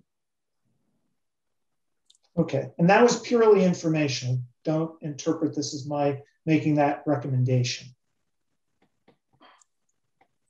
The thing that has me the most concerned is that we won't have any real information on the density of parking until it's been, both places have been open for a couple of weeks at least, or perhaps a month. I mean, I watched the cops sit there at on Route 116 and just waste his whole day for a whole month in Amherst. Mm-hmm. So are you more concerned that this is going to be a non-problem, or that's what I'm hearing? What does that imply for the way we treat this stuff? So I got a lot of, what was the question, Judy? Your comment is a valid one, but I'm not sure how it affects our going forward. We need to continue. We don't know what's going to happen. That's, and to assume the very worst is in some ways a good idea, but because we've got 2 marijuana establishments in here, I'm just kind of floundering here. Yeah. We need to continue this hearing. We're about 6 minutes away from a floodplain review. And we have another special hearing. That's right. Yeah. I don't think I don't sense that we're necessarily opposed to this application. Am I wrong? I am not opposed to it. And I'm taking on face value what Chris has presented in terms of their parking analysis, which would give me reason to believe, unless strongly disputed by another party, that there's going to be sufficient parking to make this work. If there are no other extra comments, I suggest we close the public hearing and continue our discussion among our, and I think we're pretty close to a resolution, so I would not suggest continuing, but it's a valid point, huh? Yeah, before you do that, just a procedural question. If you were to vote tonight, can Don vote because he missed a portion of the hearing? I just want to make sure that we do everything properly. Could you hear it all, Don? No, I completely lost it for a while. Okay, so I think you can't vote. But we have a quorum for the 4 that. Can I bring a point up? Can we, on your condition, we talked about earlier, as far as sitting down with the police chief and going over what he believes that would be a good resolution, are we still going down that path as a condition, or no? We aren't. We haven't discussed formally what the conditions are, but I didn't sense that we were moving and requiring anybody to sit down with anybody. I'll just say to Judy and to, I'm sorry, I just made your Billy. And I'm sorry, Billy, I'm just going off of your name in Zoom. I would normally use your last name if I could see it. So apologies, no disrespect is meant. So to Judy, I would say I was thinking that we were, as far as conditions on DMCTC, we were leaning towards, of course, receipt by the planning board of letters of approval of the site plan from Whately safety officials. And however that gets done, whether that's sitting down or however, that's not our concern. No, but he's representing Toro Verde. Yeah. So our agreement with Toro Verde was originally that they work with the police and bring in traffic control as needed. And I don't think it was required. It was just common sense. I don't remember. Well, it's required that they bring it in as needed. It was required. But it wasn't required that they be there every day for 8 hours. No, but it's. And I remember we discussed for a long time at that meeting the text, and I believe it was settled on at the discretion of the police department, so that they would be the arbiter. As deemed necessary. Yeah. And I think we talked about approving. I just didn't want to say we were going to approve that precise language, Brent, until we did. Sure. That would be the initial draft. I don't. Have we, the planning board, concluded there are enough parking spaces to satisfy the needs of both operations, plus potentially a third operation coming in from Toro Verde? There will be a third. There will be a third. Yeah, we made 4,000 extra square feet to have a tenant next to us. So has the planning board saying we've concluded there's enough parking spaces there? And then my question is, what is the responsibility / the liability of the planning board in potentially contributing to a situation where we exceed the capacity? Tom, I think to answer that, if they try to put in a retail establishment, they will have to get a special permit. And the special permit issuers can deny if they don't feel that there's sufficient parking. And if they put in office space, then it may be a problem, but it could be a problem, but it definitely wouldn't be definitely a problem. So why doesn't that apply to the two operations that are going on right now, the exact same principle that you just stated, Don? Why doesn't that apply to these two existing things where it sounds like we're not certain there's enough parking? Well, I think the numbers that Chris presented would show that there's enough parking, unless it's another retail client. So yeah, and all I analyzed was the sort of office by right use in that location. So again, we could go through and analyze the worst possible special permit use in both locations, and then it would probably exceed what's available. But in terms of these two establishments, one that's been permitted, one that is seeking a permit, and then the remaining space being filled in by a by right use in what I believe is a pretty conservative analysis, showed that we were below the capacity of the site. What I'll say. What was the 106 spaces that were talked about earlier in the meeting? Technically, for the way the zoning bylaw is written, there should be 151 space for every 150 square feet. And that was a calculation of your 5,000 square feet. I'm sorry, your Toro Verde's 5,000, I think, right? Plus total of 8,000, but we separated 5,000 and it's 4,500, 3,500 now. Okay, well, that counted your 5,000 plus the 3,000 for DMCTC's retail facility, plus another 3,000 for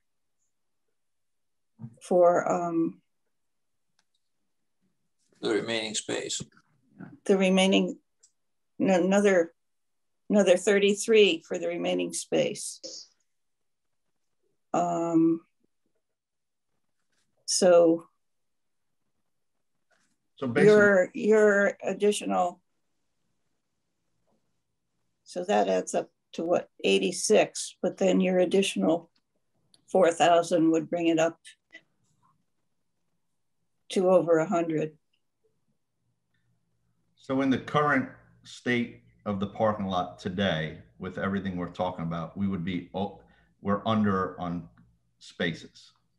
So the site, yeah, the site was constructed originally with fewer parking spaces than the zoning bylaw requires, which I imagine the planning board was had permission to waive at the time. I don't know the history of that. It might have preceded the zoning. I don't know. Oh, that could be. So the site does not have enough parking spaces for all of the area to be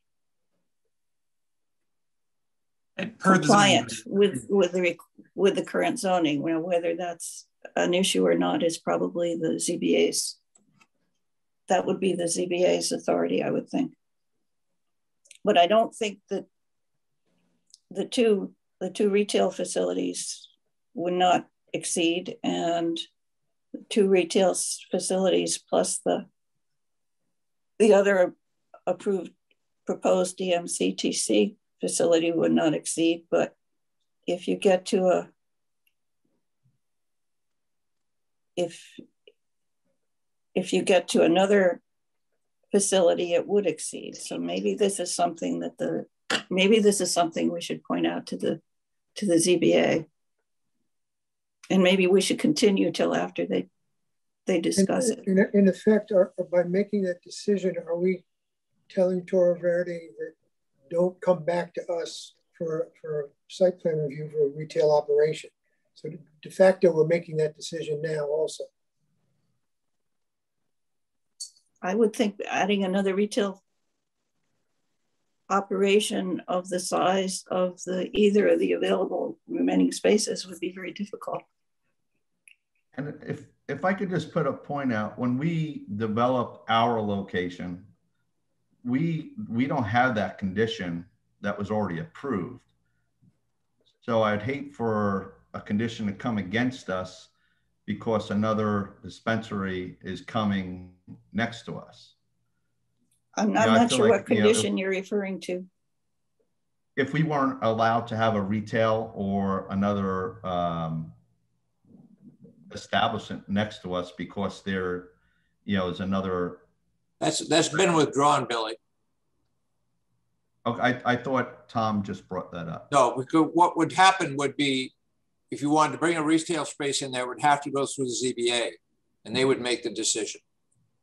And they would probably deny it, because if it turns out at that point that their parking lot is already full, they would, well, I can't say what they would say, but they would be the ones that would make that decision. We can't make that decision at all. But it's already exceeded. Like correct me if I'm wrong. It's already exceeded at this point now with where we're at. No, yeah, so no, I think that what's important to stay focused on is that there's already a marijuana retail establishment permitted there. That's Torre Verde, and now DMC is coming along and applying for a permit for a second marijuana retail establishment. And there's sufficient parking both by the zoning bylaw and by the traffic report to permit both of those uses. I think it's helpful to take into consideration that there is more available space on the parcels, and there could potentially be other uses in the future. But I don't think that when, for instance, Torre Verde came for their permit, they did a traffic report based on every possible potential future use of both parcels. They were reviewed for their use, and I think that it makes sense for DMC to be reviewed for their use plus the existing permitting use, which is Torre Verde. But there's plenty of parking for those uses. But there is not enough parking for any more retail establishments, only for office space. I think and I'll say I haven't actually analyzed that. I couldn't tell you right now. Don, that would depend on the type of retail and the traffic analysis done at that point, and the special permit application. Right. I misspoke a bit. Yeah. So a retailer that sold fruitcakes that only had one customer per week would not be a problem. If it's helpful, there is a method of analyzing parking. Sorry, Billy. Oh no, I was just saying, you know, in comparison to the fruitcake stand, I was saying if a restaurant goes in there, obviously there'd be a high volume of traffic. And that probably wouldn't fly. Which you know, when we went for our permit in our location here, you know, we had big plans, and you know, we have close to $2 million invested into this location, and now we're to the point where we knew we were going to have other neighbors, but we didn't know that it would limit us to who we would have as our tenant. And now we're seeing that it's a possibility that this could limit us because there's, you know, another high volume retail space going to be occupied. Yeah. Well, that's so definitely a possibility. Yeah, and I would throw two things. The first one is that there is a method of parking analysis to look at dissimilar uses that have different traffic patterns, called shared parking. And so it's not as simple as the peak of A plus the peak of B is the peak, that you got to look at the time characteristics of those. So it's a little more complicated, which could be done. But regardless, you know, sort of the flip side of it is that if the restaurant use had come first, it may have precluded anything else from going into building B that's not by right. And that would have been fair also against Jared's project. He may not have been able to bring in this retailer if there were two special permit uses with high parking demand in building A. I think we have to, that's a good way of saying, I think we have to stick to the existing application and its implications. And I suggest, since it's already 6:45 and we have an appointment Judy? Judy, why don't you move it? Instead of suggesting, why don't you make a motion? Okay, well, we need to close the public hearing. Is that a motion? I move we close the public hearing. Second. I'll second. Okay. Roll call vote, Sarah? Yes, close. John, yes. Tom? Yes. Grant? Yes. Judy? Yes. Okay, the meeting is, we're going to close it, right? Yeah. We're not going to close. Okay. Thank you for all your input. Well, now what? Do we discuss, do we vote, or do we continue? I think we need some guidance on this, or at least discussion with ZBA and possibly council. I just get the sense we're backing into a situation here without knowing the full impact of that decision. Okay, well, if we're bringing in other opinions, I think we shouldn't have closed the public hearing. So if we're bringing in additional information, I don't disagree with your point, but so maybe we need to undo that vote and continue the hearing. I don't think so, because if we try to get the ZBA to come in and say, yes, they would do this, or no, they won't do that, we're not going to get any answer from them. They will not presume that anything about any kind of decision they would make. I mean, I've talked to Roger a lot about that, and he won't wink at you. So is there any other? Well, I heard Tom say town council. I heard Tom say town council. Yeah. I'll just say I'm prepared to move to a vote and establish the conditions. I don't feel a need to continue this or seek other input. Tom, do you feel that strongly that we should bring in town council? Yeah, I just worry we're back.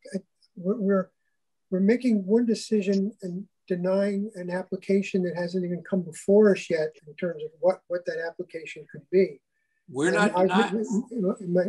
Well, if the application exceeds the parking capacity, we've de facto denied their application on this date for some action that will occur in the future.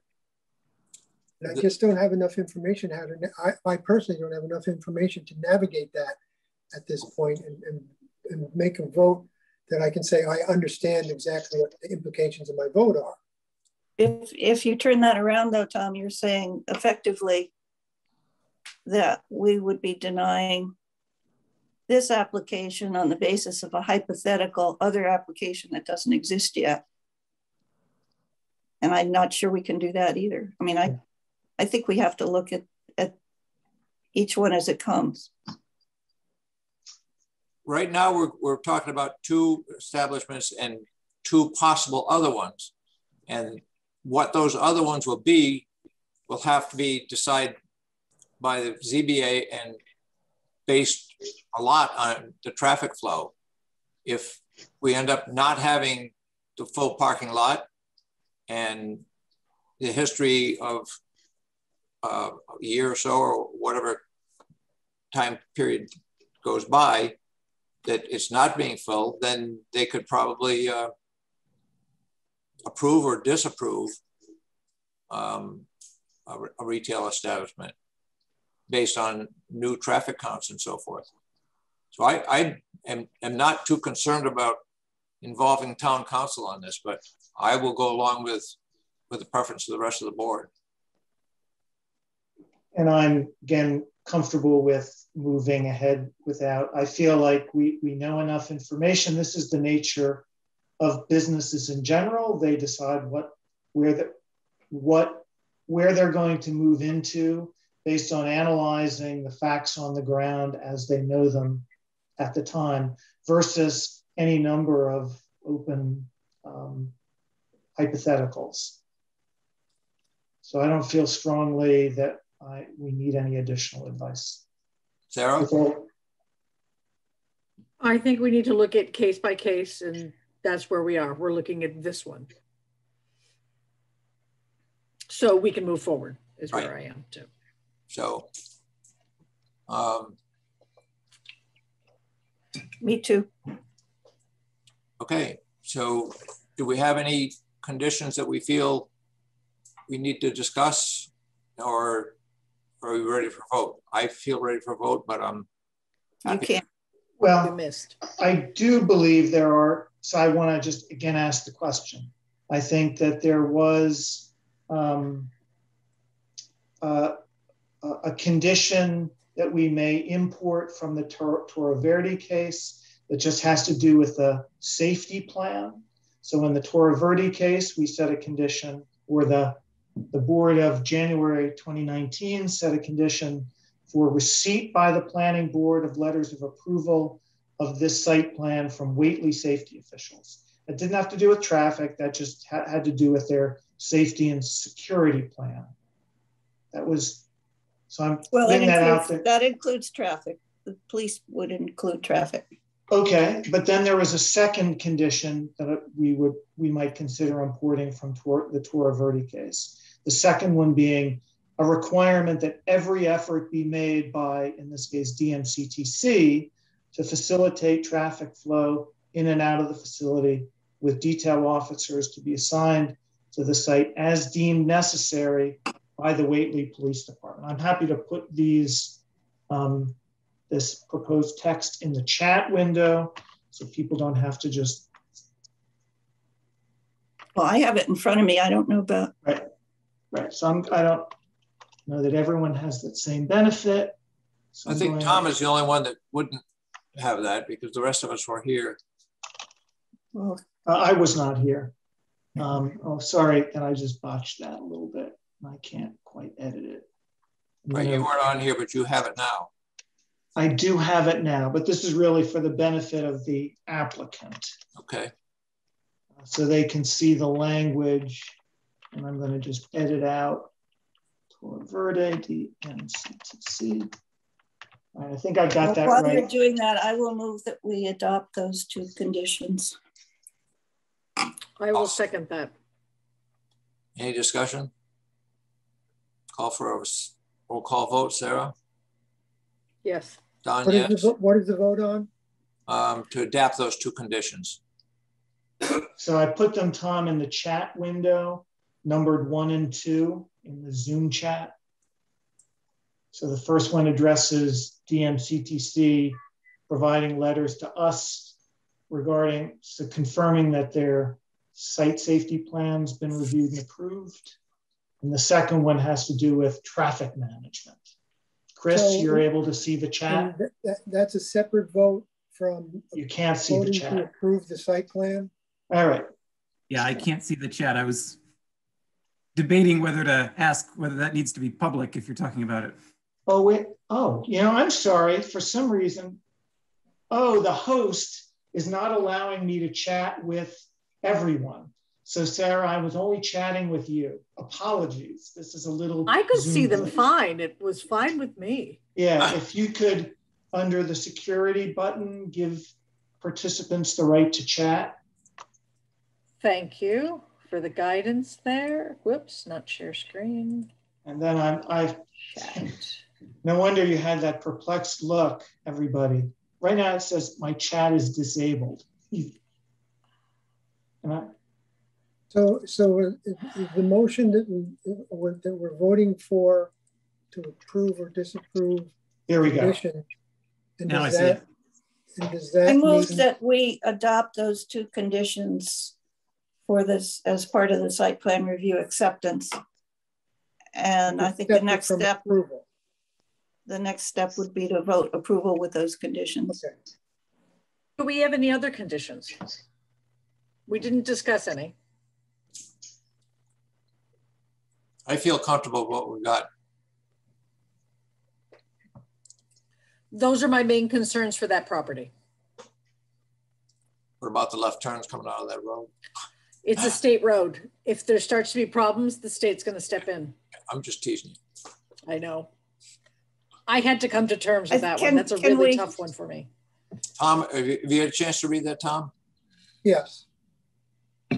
Are you prepared to vote? In favor of the conditions, yes. Okay, so Sarah's already voted for, I've already voted for. Yeah. Tom? Yes. Brent? Yes. And Judy? Yes. Okay, the motion passes unanimously. So we voted for those conditions. Is that the same as voting? No, really for Tom's benefit.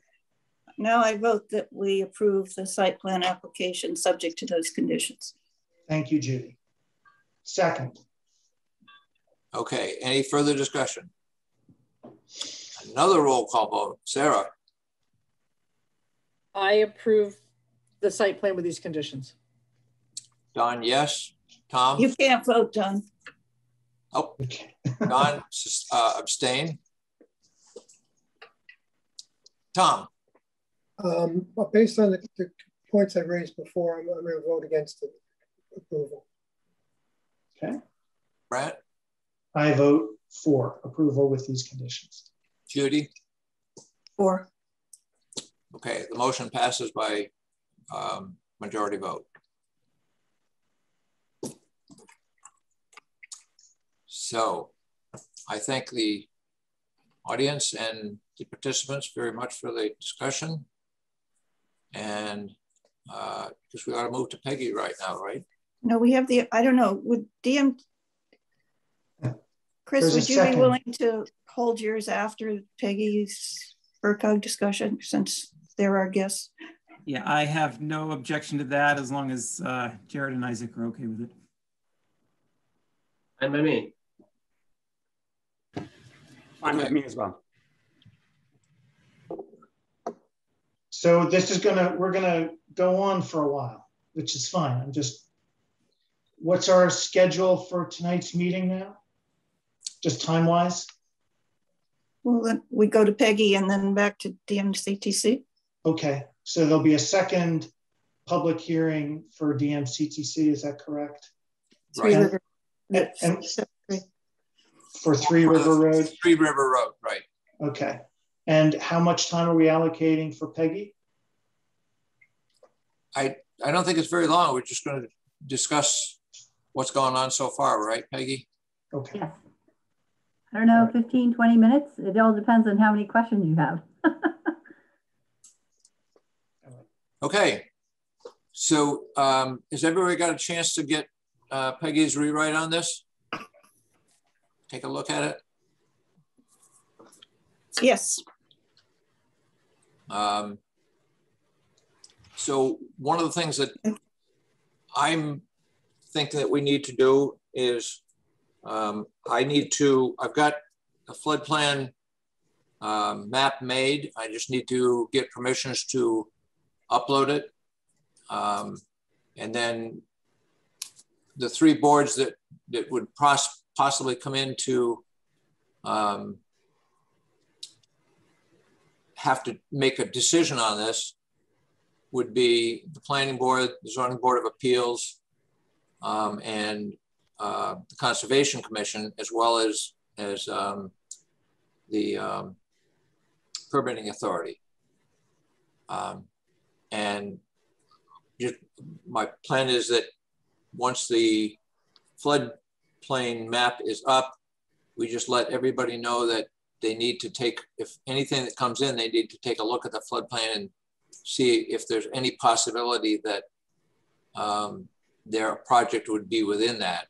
And at that point, contact either the Conservation Commission or me to give them guidance, because I've already talked to Scott. And I think that's the way that we need to sort of do an oversight on this. Is that about right, Peggy? Yeah, I added, Don, in underneath the designation of the Community Floodplain Administrator, coordination with other local departments and municipal officials. And so in there, it lists the building inspector, the highway department, the planning board, the ZBA, and the Conservation Commission. Okay, well, I had forgotten about the highway department, so. Yeah, so I think we just need to create either a new section in the zoning with what the application requirements are, because right now it's silent, this bylaw is silent. And so for example, in your site plan review or in site plan review sections, you often see, you know, what the application materials need to cover and what information needs to be provided. So we can either add it in the zoning, or if the Conservation Commission prefers, since they seem to be taking the lead with this review, if we just want to reference that, you know, that they have to go and fill out an application with the Conservation Commission. But either way, it needs to be specified what the information is to allow this review to occur. So that would indicate that we should touch base with Scott and see what his preference is, I would think. I would think. I did send the second draft to Scott, and you'll see under, you know, G, review by the Conservation Commission, that there's a note that says either create an application form, which could then be, you know, with the Conservation Commission, and they could adjust it as needed, maybe over time if there was some additional information they needed, they'd have that flexibility. Or we can actually load in the application requirements into this bylaw, but then, you know, if there's any changes, it's a zoning bylaw amendment. Yeah. So just, you know, it's, since this is a new area, it seems like maybe it would be better to reference a Conservation Commission application. I would think so. And then there's also a checklist that the state wants about all the different possible permits that it could happen in a floodplain. And so Kimberly's reaching out to the state to find out if they've already developed a checklist, but if they haven't, then we'll try and prepare a checklist, and obviously town council will need to review that as well as this zoning bylaw. Since, you know, the state hasn't provided complete guidance on all the sections. So, well, it's probably a good idea. My initial thought was that if we see anything in there, then we sort of hand it off to Scott, basically, or for me to take a look at it. And if I think it should go to CC, that we hand it there. But maybe the checklist, it puts more onus on the other authorities. That I don't think we have a choice, Don. It's required. Okay. yeah, and so the one other note that you'll see in the second draft is that we need to add the floodplain administrator to the distribution list for special permits and site plan review to make sure that he's or she is in the loop. Since they have the responsibility potentially for enforcement. So you remember the other section that hadn't been filled out was what the local enforcement process was. So yeah, basically I've suggested some language that it would be the floodplain administrator that would be responsible for issuing a letter of non-compliance to the property owner if there was any problems with the development in the floodplain overlay district, and identify what that non-compliant development was and have instructions for how to remedy the situation. So clearly the floodplain administrator now needs to be pulled into the loop of different permitting activities related to the floodplain overlay district.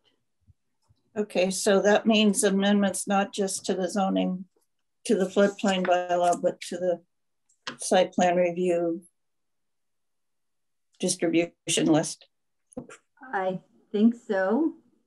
Okay. Is the site plan review, is the distribution list in the zoning bylaw, or is it? Yeah, and it was just amended. So, okay. But I think we can do that as part of this without any trouble. And the special permit, when I looked at it, it looked like the special permit section was a lot more streamlined. So maybe the ZBA has their own special permit application. So they would just need to add the floodplain administrator in there. I don't remember what it looks like. It's online, I think. So we just redid that too, but we'll find room to stick that in there. Okay. So do you think we are at a point where we could start thinking about a public hearing for this, or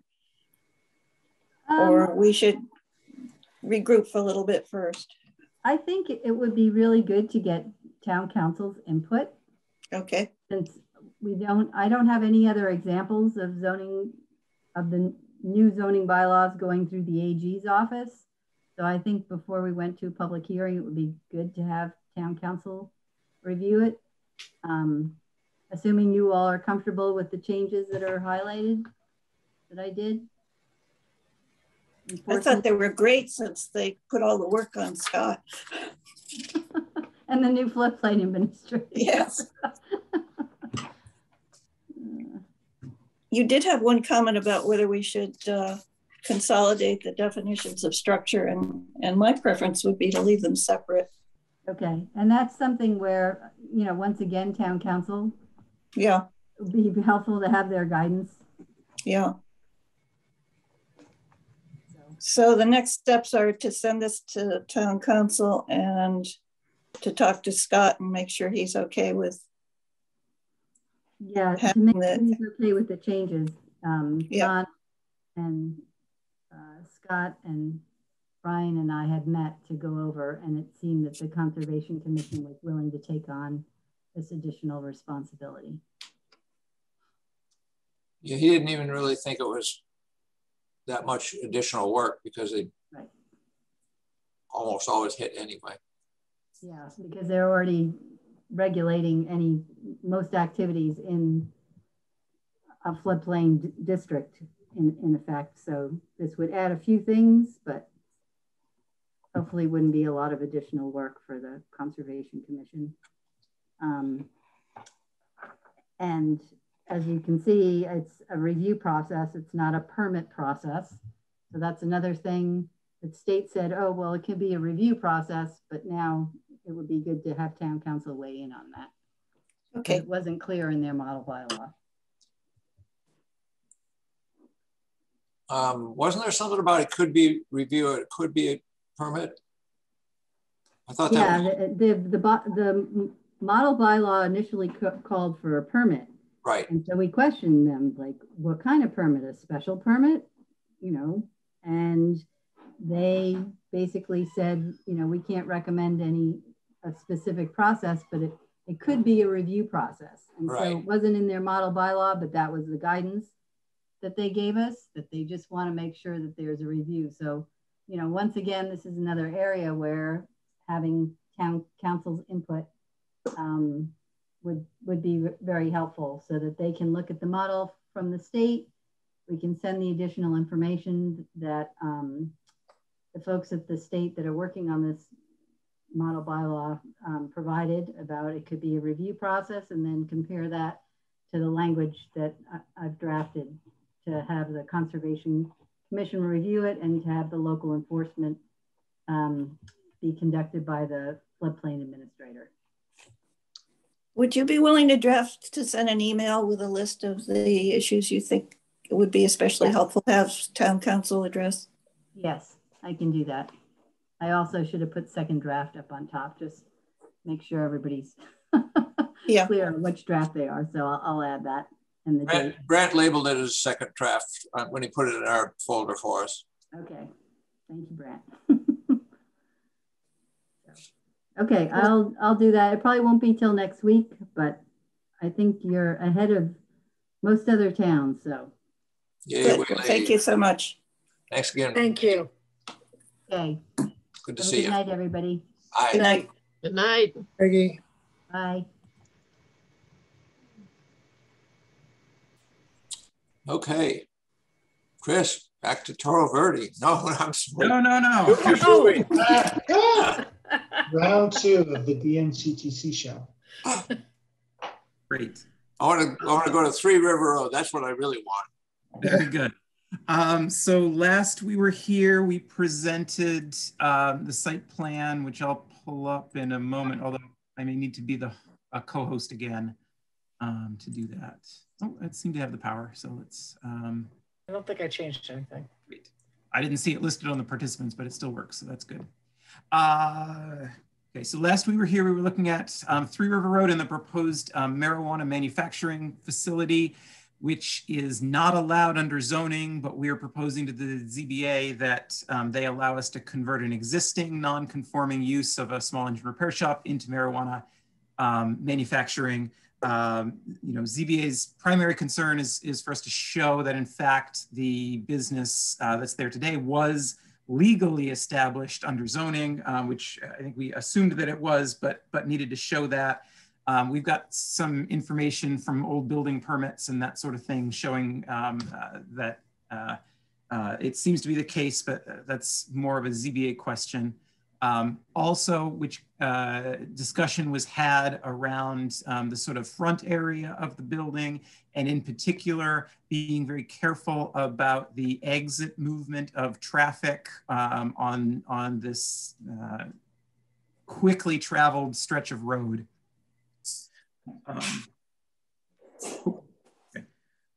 And then I think finally there were not finally. There's also the Hatfield question, and then we were asked to submit additional information on odor control. So let me take these, start to check these off. So we did submit some information on odor control, which was substantially the same as what was proposed over at 7 River Road, that there'd be sort of high throughput carbon filtration units within the building to scrub the air before it's ventilated through the HVAC system. We provided detail on that, and also, you know, an in-writing explanation of what management is going to do to ensure that those are maintained and functioning optimally. You'll also recall there was discussion about this portion of the existing building here, which is the very front part close to River Road. sort of a lean-to structure with a porch in front of it. Extends into the front yard setback in the existing condition. Initially, we intended to leave the building sort of as is, but have explored a little bit more closely. And actually there's two sections of the building, this being one of them, and a second lean-to structure right here that are not particularly valuable and also easy to demolish. So the proposal has been changed to demolish those parts of the building, which creates a conformance, which is great. And it also does really improve access and circulation and pulls the whole site a little bit further from the road. So those are all very good things. And so the layout that you see, I'm gonna highlight sort of the changes. And I realize the parking striping is not showing up particularly well on this. But we continue to have our parking lot as well as some of the storage of those refrigeration units on the south side of the building as we did before. But originally we had proposed to maintain the existing driveway curb cut in this location. But instead what the new plan proposes is for the main driveway for the facility to be located here. Which allows most employees and the few visitors that arrive to come straight in, park, and then exit straight out.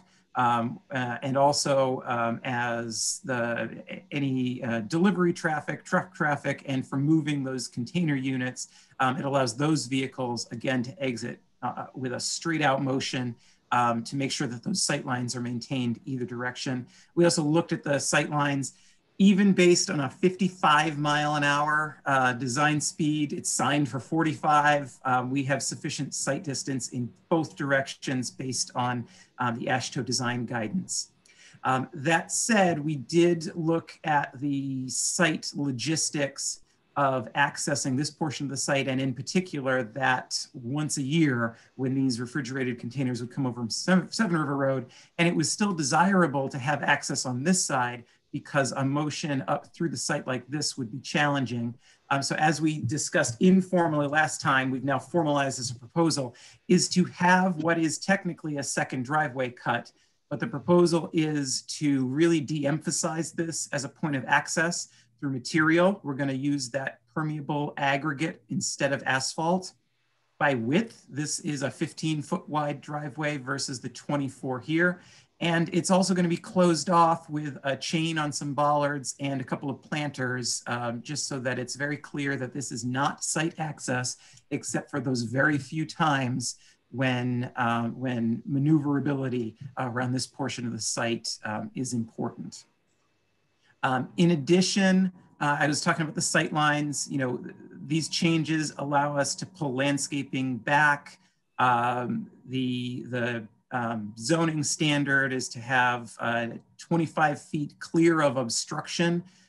These shrubs are generally low, but their potential as they mature to become obstructive. And so they are now much further back from the road. Really the only issue with sight line is one existing tree, which is located on the property right here. It's a mature tree, 36, maybe more inches wide. You know, it is close to the sight line in this direction from this location. But that said, if that's the only real obstruction, I would sure hate to have to take down a mature street tree in order to make the site plan fly. And now checking my notes to see if there was anything else that I wanted to be certain to highlight, and nothing is, oh, and then the final piece was the Hatfield question. So again, the town line runs through in this location. There was one question brought up last time that this is marked as an approximate town line, and why would we be showing that on a survey? And so I talked to the surveyor just for information, although it's going to become moot in a moment. There is what's called a roadstone at this location, which is not an official part of monumenting where the town line is. The only official monuments occur at the corners, which is a couple thousand feet in to the right and about 9,000 feet to the left. And so the effort involved with surveying the exact location of this line is quite significant. With the demolition of these buildings, even with that approximate being plus or minus at worst a couple of feet, the building is clearly on the Whately side of the line. And then all of that said, we've had some back and forth with the Hatfield Planning Board. They are going to consider the question as to whether this project, in terms of what needs to be built in Hatfield, can be allowed with special permit as the conversion of a non-conforming use. And so we got confirmation of that about that in the last day or two. So we are going to be proceeding with an application to Hatfield on their side. And we're under the impression right now that until that permit is granted, that the site plan that you see before you is not, can't be built. I'm happy to answer any questions about that or anything else that we were talking about last time. So we should continue until you hear from Hatfield?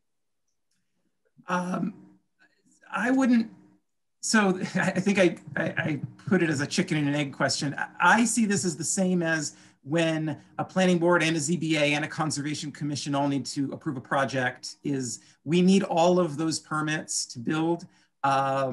I would suggest a condition that a building permit not be issued until such time as Hatfield has approved a special permit on their side, if you want some assurance that the project's not going to move forward. But you of course are empowered to make your own decision on that. So you're effectively saying that if they disapprove, there's nothing you can do to amend it. Because if you were going to change it as a result of their disapproval, then that would. I see. Because if we want to, we would have to amend the site plan if we were going to change it. Yeah, yeah. So it would be silly for us to approve it. I guess I would like to hear what Jared has to say, because that's sort of a risk benefit decision, because it means that we may have to wait for the next planning board meeting to make everything official. But it would leave that open as the opportunity to amend the plan if Hatfield disapproves.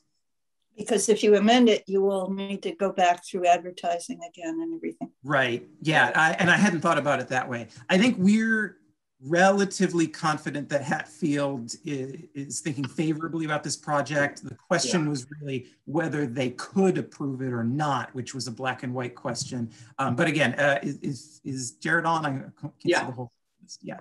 So I'll leave it to you. The question is, would we prefer that they vote on this site plan as is and run the risk that if Hatfield disapproves, that we would have to then come back and re-advertise and reopen a public hearing to amend it?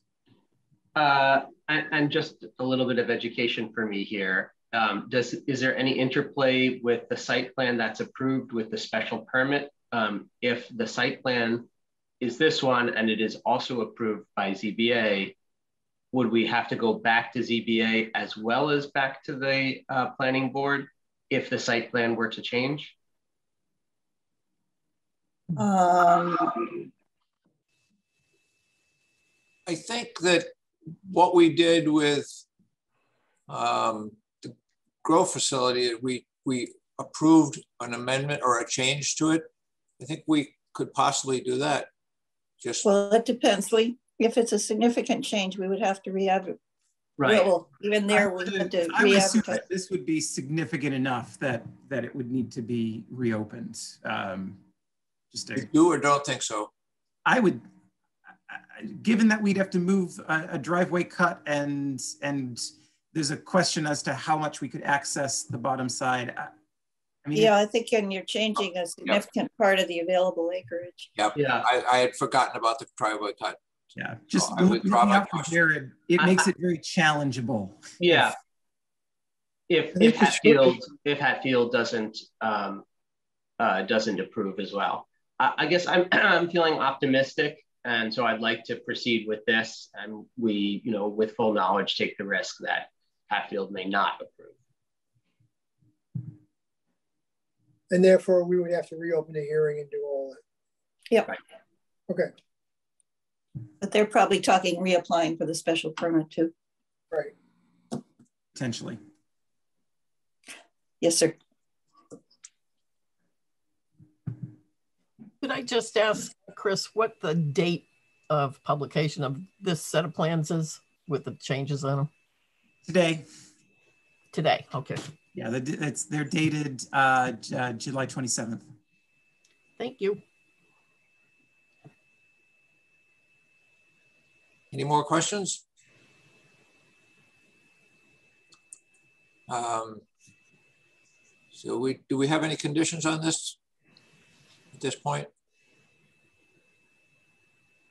I can't think of any. Well, I think we have to condition Hatfield's approval. Right, that was going to be my next. I mean, the normal conditions of approval of the other town boards, and I think in this case, because there's so many ZBA issues, specifically the ZBA and we use Hatfield. that. Yeah, I'm just trying to. That we've been using. I'm just trying to bring that up. Maybe this is a case that calls for that. So let me just everyone give me one quick second. And of course, we're fine with a condition requiring ZBA approval. We need that anyway to get a building permit. We understand. Let's see. It just helps when we do our, back to the building inspector and all. I was at a meeting last summer where the building inspector came up. I totally understand. All right, so I'm sharing my screen. So assuming I'll fill in all the right details for applicant and parcel ID. We're saying this was our boilerplate, must receive approvals from all appropriate boards and committees. Well, I guess you're not, well, you might be doing construction, right? I think you could take that one out. Okay, that's fine. All right. And so the next condition, somebody give me wording, notional wording? Don't we have one on odor, being able to take action if there's an odor issue? So do we have standard language for that? Oh, I can put in the odor mitigation language. I'll dig that up in just a second. Let's, what's the language for conditioning on Hatfield approval? Must acquire approval from Hatfield, receive approval from the Hatfield ZBA. ZBA? It's entirely a planning board process over there. Oh, okay. That's right, the permit and site plan. Everybody's different.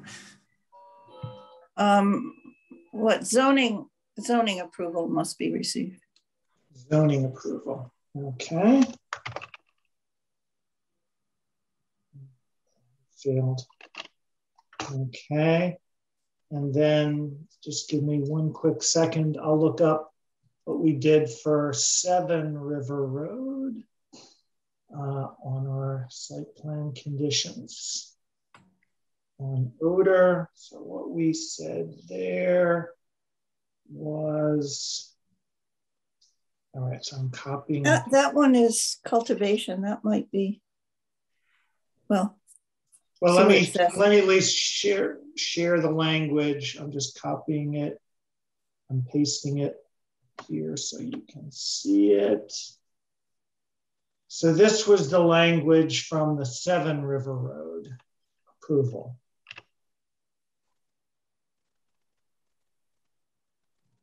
I think that's still good. Yeah, it's good boilerplate. I imagine we've accepted it before, so we'd accept it again. You did accept it before. Yeah, because we worked on that language quite a bit. We back and forth quite a bit. Really, it's what you call artisanal planning board condition language. He spoke. You're such a nerd. We wouldn't be getting slapped happy. Well, my wife is holding my dinner, so I'd like to give this all due expeditious consideration. My spouse feels the same. All right. So any other conditions? All right, then I will move that these be the condition, that these three conditions be those for the site plan approval. I'll second. All right. I was here for this, so Don, yes. Tom? Yes. You didn't close the public hearing, I think. Oh. Thank you, Chris. You want to be on the planning board, Chris? No. He is. He is. He spends more time here. Virtually. All right. Any further discussion? Okay. There were some other public, but the public has gone. Their dinners were ready. I don't think they were for this. Isn't Bernie close by? Oh, anyway, I'm Bernie's sorry. gone again. Okay. The public hearing is closed. So we have conditions and we are now going to vote on whether we accept those conditions. I move approval of the site plan with these conditions. Seconded. Okay. Roll call vote. Don, yes. Judy? Yes. Tom? Yes. Brent? Yes. And Sarah? Yes. Hey, the motion is approved. Congratulations. Who seconded that on that one? Thank you very much. All right. Who's second? I don't think we've got anything else under other, do we? Mary needs to know who seconded that last motion. Everybody. Yeah, okay. Brent did. I think I did. Make somebody up. Brent did. I heard him. Okay. Yeah, I did. So I got this document in our OneDrive. Site plan conditions. Okay, do I have a motion to get the heck out of here and eat? All right, thank you, folks. Thank you. Thank you guys very much. We look forward to getting to work. Thank you. Yeah. Have fun. Have fun right there. Thank you, everybody. Next to Torre Verde. I'm sure it's gonna be a great time for you. Okay, this meeting is adjourned. I don't know how that works.